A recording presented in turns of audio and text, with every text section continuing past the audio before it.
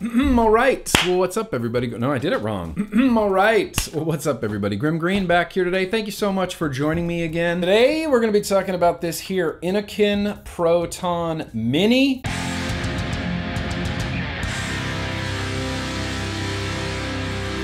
This has been out for quite a long time now already. I've been using my blue Proton MINI since about the middle of November with my soon-to-be released RTA. That's all you get.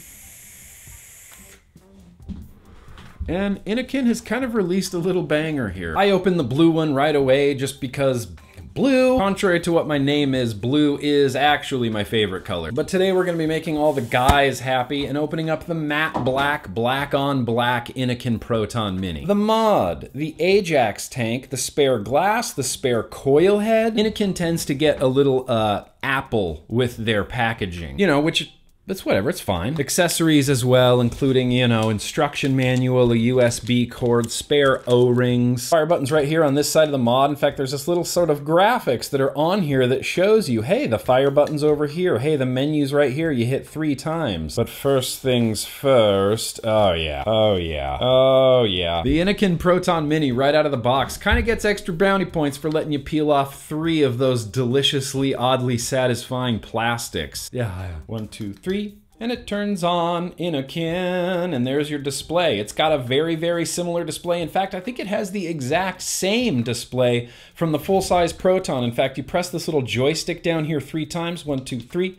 That gets you into your menu system. You adjust your coil. There's a full custom TCR suite on there as well. TCR, curve, bypass. There's the settings. You can change all the colors. Oh no, this is the memory function. Inokin products have always come with a lot of bells and whistles, most of which I don't use. I don't ever use the memory settings. I don't ever use the bypass. I don't ever use the curve. I don't ever use the temperature control. I'm a simple, straight wattage vapor. Just give it to me simple. And they put a nice little GrimmGreen head screensaver on there for me. Look at that. As I've said a bunch in the past, Inokin kind of likes to do things just a little bit different than everybody else. It's a 3 on, 3 off on the mod rather than a 5 on, 5 off like, I don't know, most every other mod out there. And for the last few years, they've been using their own sort of unique drop-in coil head design, which the new Falcon 2 kind of borrowed. You unscrew the bottom and your coil head just pulls straight out. It has that inner sort of like,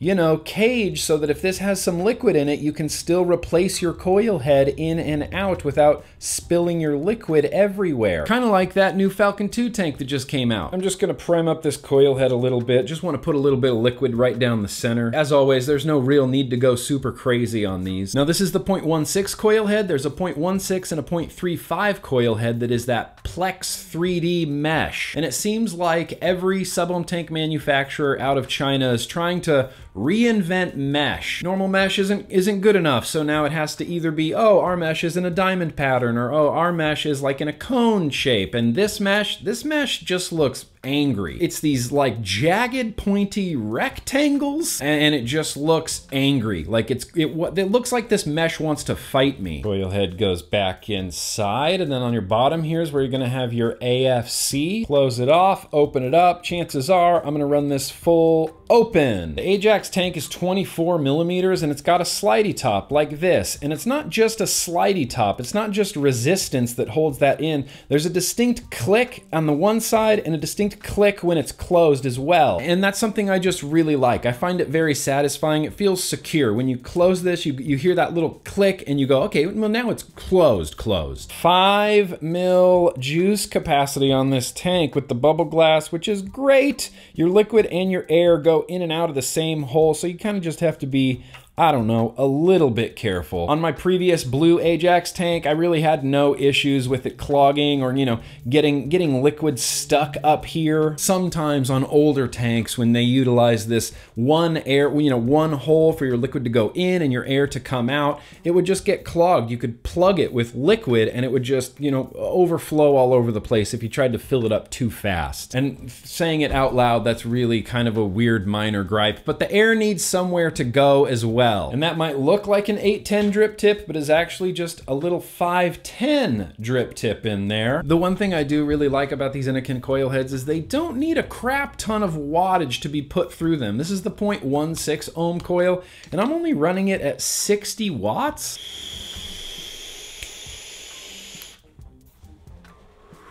Very nice, very, very flavorful tank. I don't know if it's because it's getting spitty in my mouth. I don't know if it's because of this angry looking 3D Plex mesh, but the flavor on this Ajax tank is tip top. I might even go so far as to say it has better flavor than that Falcon 2 that I talked about last week. Yeah, I said it. Just an incredibly enjoyable experience. Truly and honestly, this is a really nice sub-ohm tank. I wish, with all of my wishes, are we gonna get into gripes now? Okay, let's get into some gripes. First things first, the airflow on the tank kind of sucks. It just doesn't feel very nice. It's not very smooth. I would even go so far as to call it rough, sharp, or turbulent. Not to mention a little on the loud side. Gets even louder when you turn the airflow down. And the only way to control that volume is to do what I do, which is turn the wattage down a little bit and just take a slower drag. It doesn't have to be like you're pulling for a cloud comp every single time. You don't have to use the full force of your lungs. You can just chill out a little bit.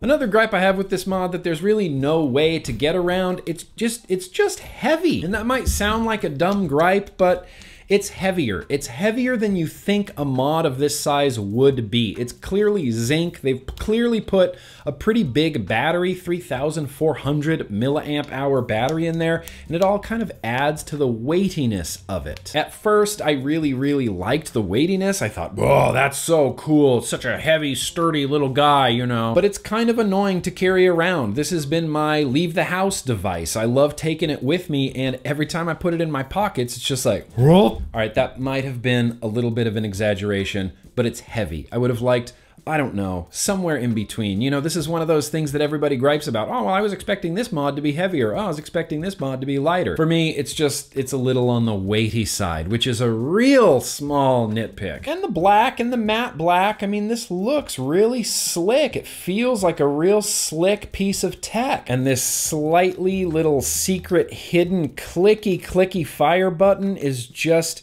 a clicky, wonderful fire button. Now be careful when you're looking at the Innokin Protons. On the back of some of them, there's just these weird graphics that kind of don't make any sense to me. The blue one has this sort of galaxy on it, which I actually thought was kind of cool. The other black one with the green has this big, weird Ed Hardy looking skull on the back. The other colors honestly look really cool. The white and peach colored one, I'm sure it's supposed to be for girls, but fuck it, I think that's the coolest looking one. Overall, I really think this is a banger. There's not much I don't enjoy about it, and most importantly, what I enjoy most about it is the overall vape experience. You could pick up this kit with a bottle of liquid and have everything you need to vape. I think if you're a pod user or you're a Juul user and you kind of see a sub-ohm tank and you're maybe a little bit curious about it, boosh.